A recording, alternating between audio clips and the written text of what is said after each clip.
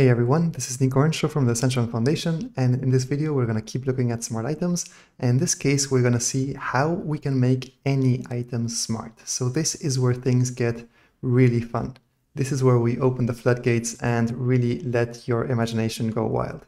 So up until now we've seen how you can, import any one of the assets that belong to the smart assets category, and you can do a lot of things with these, but I'm going to show you now how you can actually do the same kind of thing with any of the items that you have here in the gallery, or even like you can import your own 3D models. If you're a 3D modeler, like you can make your own and go wild with it. So in this case, let's do something pretty simple. Let's add crystal, and let's put this crystal in Enchanted Woods so that when you pick it up, the door opens. So first of all, I'm gonna configure this door as we did in previous videos so that it doesn't open on its own, so that you can't just click on it to open it. Remember that door has 4 trigger events. 2 of them have to do with clicking on the door to either open or close it, and we're gonna get rid of those 2 trigger events so that it only has the trigger events that have to do with reacting to the changes in the state of the door. We want to change the state of the door. So let's come back to the crystal that I just added, and let's look for it here on the menu on the left. Since it was the last one I added, then it's the last one on the list, so that was easy. So I will do a right click and notice that here we have an add component option, which lets me add any component that I want to this item. So I can give it an actions component, a triggers component, a states component, or any kind of thing that I want, and that just lets me make anything smart. So for example, I can add an actions component, and I can add an action. And let's say, for example, that I give it a action I call pick up. And these are all of the things I can do. I can do a bunch of things. I can't, besides, playing sounds, I can do a whole lot of other things that I'm not going to cover all of them right now. But for example, I can set the visibility of the item to invisible, and yes, set the physics to disabled. So in this way, when I click on the crystal, I want it to disappear, simulating that I picked it up. Let's add another action for playing a sound.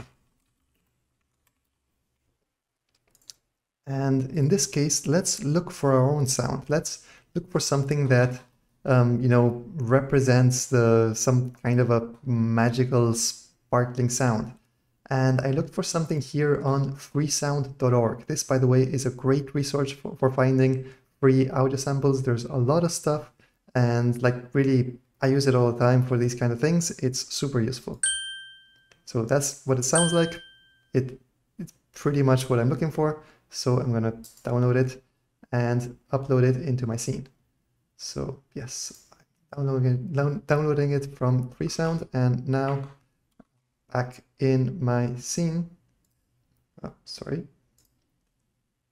in my scene, I will click here in this plus sign to upload the asset into my scene.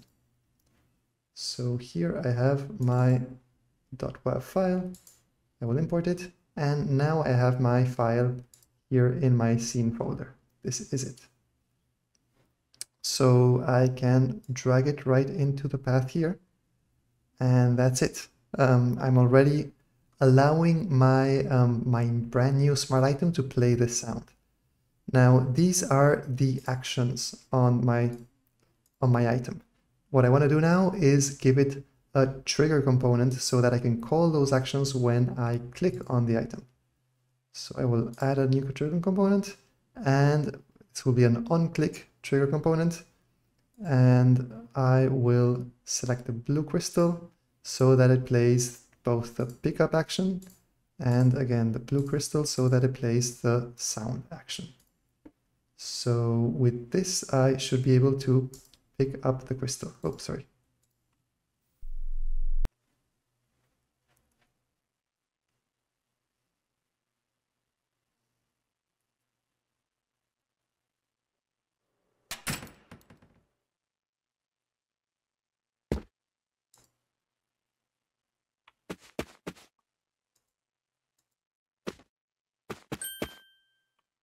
we go. The sound had a little bit of a delay because the scene was still loading, but it worked as I wanted it.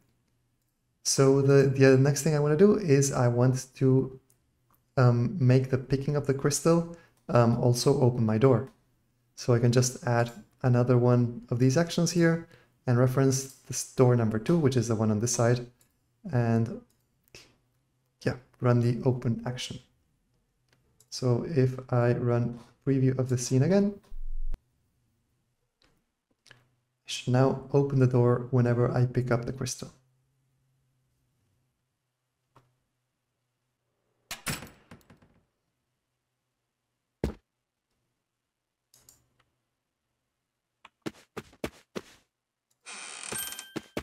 There we go. Great. Now let's take this a step further. Let's take this item that is already smart, this door number 2, and let's give it a new component that it didn't have before. Let's give it a counter component. And this is one component we haven't seen before, but basically this allows me to keep track of a number. In this case, it starts in 0. And I want to increase this counter every time I pick up a crystal and open the door when I pick up all crystals. So basically I want to change this behavior so that instead of picking up a single crystal opens the door, I want to have several of these crystals scattered and only open the door when all of the crystals have been picked up. So first of all, let's take the crystal's trigger action and remove or rather change the fact that instead of opening the door, let's increase the counter of the door. So first of all, we're going to have to create an action on a door. So yes, I'm going to create a new action and I will call it increase.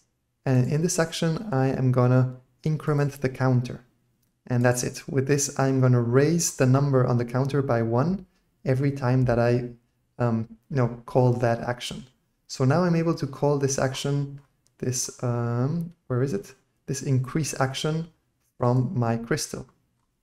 So again, when I'm clicking on the crystal, besides doing the things that are, the crystal's own actions, I'm going to call the door 2 and call the increase action so that the counter on the door increases.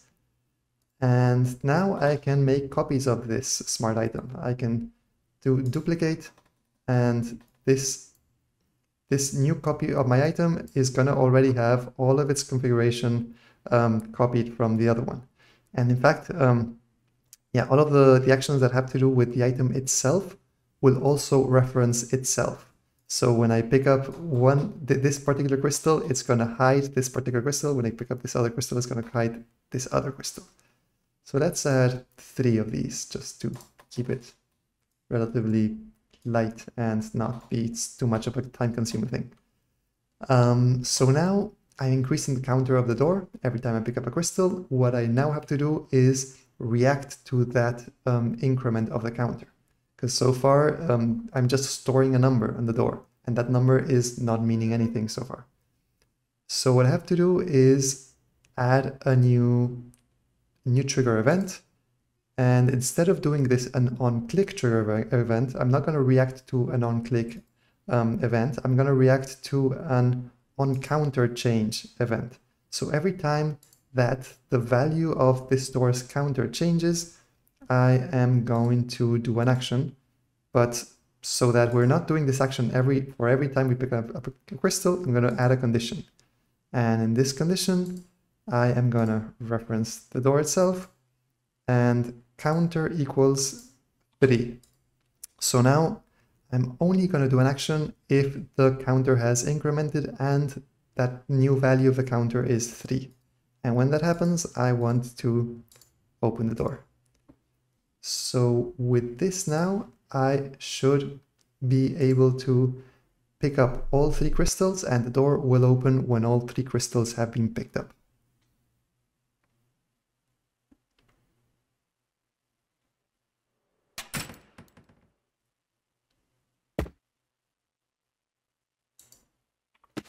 So I'm going to pick up 1 crystal. another one, and when I pick up the third one, I should see the door open. There we go. Great. All right, that's all I wanted to share in this video. I hope that was useful to you and fun, and hope to see you in more of these videos.